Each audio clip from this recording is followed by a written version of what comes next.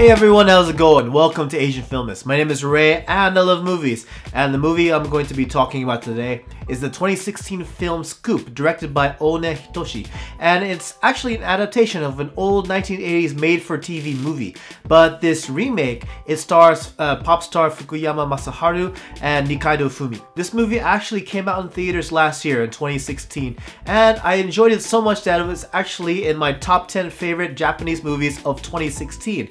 If you haven't seen that video, definitely recommend checking it out. But last year after watching it, I was all but lazy to make a video to talk about Scoop. But now, decided to get off my ass and finally get on with talking about the movie. And I remember last year when I first saw the posters advertising Scoop, I was actually initially excited because I saw that Fukuyama Masaharu, I really love his movies. Once I saw he was the main star, I was on board. And then I saw that Nikaido Fumi, who I also love, was going to be the female lead. I was like, hell yeah. But then, taking a look at the credits, I saw that One Hitoshi was the director, and then I said, yep, that's it. If you don't know who One Hitoshi is, you might know his 2015 adaptation of the popular manga Bakuman. Now, I had never seen the original manga or anime before, but I absolutely love the live-action adaptation. So, knowing that One Hitoshi was behind this movie, I was, without a doubt, I knew that this was going to be a really entertaining ride. So the story of Scoop, it's about a tabloid publication by the name of Scoop.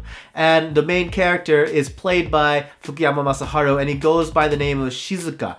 And Shizuka, he's a veteran paparazzi cameraman, and he's so good at his trade. And then one day he's directed by his editor to take under his wing Nobie, who's played by Nikaido Fumi, who's kind of a new face. She's a newbie journalist that works for the tabloid. But the editor wants Shizuka to train her in his ways. And so the concept of Scoop is simple enough, and what we're treated with is a whole bunch of misadventures by Shizuka and Nobie as they kind of stalk celebrities into the night, waiting to get those really juicy photos. And there definitely was a lot of things to enjoy about this movie, so let's go and talk about the things I enjoyed about Scoop. One thing I really enjoyed about Scoop is that it takes characters, these personalities who I think normally the public would see as trash, would see as despicable sorts of human beings, and actually turns them into likable characters. And those kinds of characters I'm talking about are the paparazzi. And the kind of ideology that these paparazzi dudes go by is that celebrities are in fact hypocrites, and it's a job of cameramen to expose them in their most purest and innocent form. And whether that be sleeping with a celebrity that they're not supposed to be sleeping with, or doing something that they're not supposed to be doing, that is when you reveal how they really are to the public. And I think usually the image that we would probably have of paparazzi is kind of like, stay the hell back, man. You're invading privacy, but you just can't help but get drawn into this story with the paparazzi as the lead characters. It's a really interesting take on it all. And to top it off, to see Fukuyama Masaharu's performance as his veteran cameraman, he did a really good job too. Like seeing Shizuka talk about the tricks of the trade, the best things to do, the best kind of techniques to get the best kinds of photos to young Nobie who's learning. It was really intriguing and interesting to listen to. And speaking of characters, the performances by the two leads were so fun and so entertaining to watch.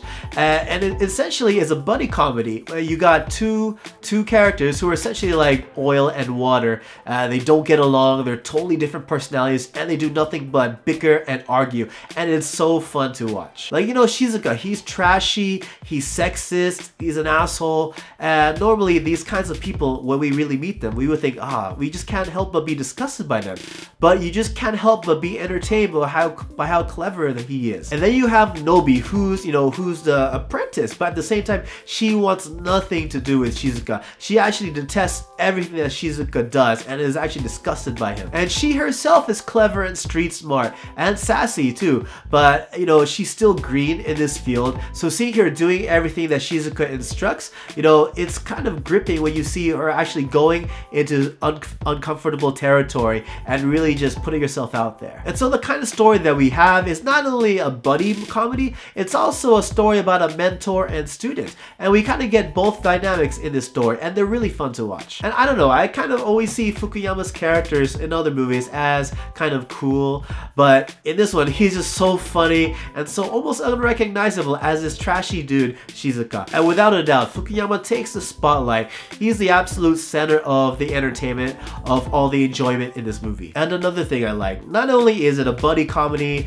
and a mentor-teacher story, it's also kind of a heist movie because you got the two leads kind of sneaking and pulling off their tricks to get the juicy photos of celebrities when they're not expecting it. Like, they do a lot of tag teaming. Like, one of them will set off some fireworks so the celebrity they're targeting will open the window in his birthday suit with another celebrity he's not supposed to be sleeping with, kind of looking out the window trying to see the fireworks, and then you have the other cameraman just taking photos and snapping away. And then once they get noticed, they have to go run away before they're caught by the celebrities or their bodyguards. And it's like, you know, just like any heist movie, you're gripping the edge of your seat hoping that they'll get away. And another thing I really enjoyed about this movie, while the beginning and the middle of the story were pretty much comedies, it kind of transitioned into this really dark final act. Now, normally, I'm kind of against, or normally I'm not really fond of stories that start off as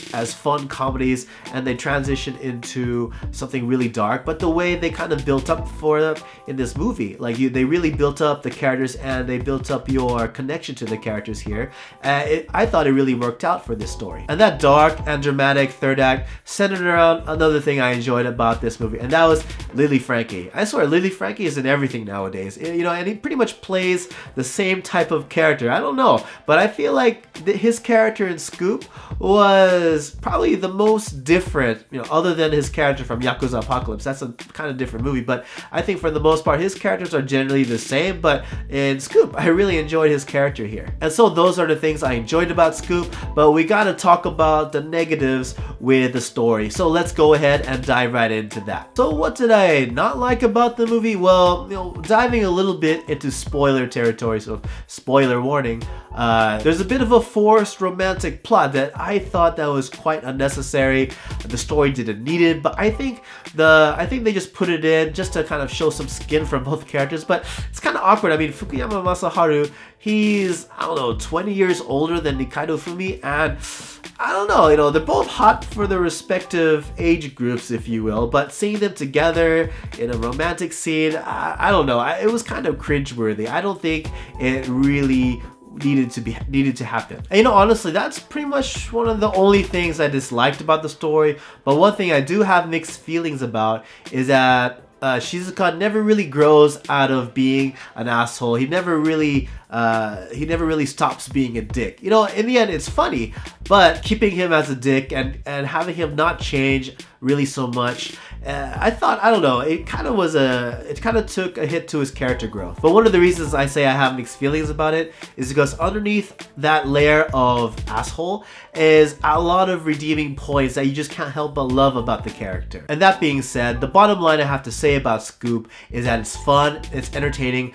each of the actors pull off really stellar performances to make their characters likable, and it's a nice blend of buddy comedy, mentor and student, and also heist to get you a nice fun-filled adventure filled with laughter and tears. And I definitely recommend this movie, especially if you're a fan of those aforementioned genres, but especially if you're a fan of Fukuyama Masaharu or Nikaido Fumi. They really show off their acting chops in this film. And those are my thoughts on the movie Scoop. What kind of thoughts or questions did you guys have? Let us know in the comments below. And as always, everyone, thanks for watching. And if you liked what you watched, please like and click to subscribe. And of course, feel free to join in on the discussion. Alright, I'm gonna watch some more movies, guys. I'll check you guys out in the next video. Peace.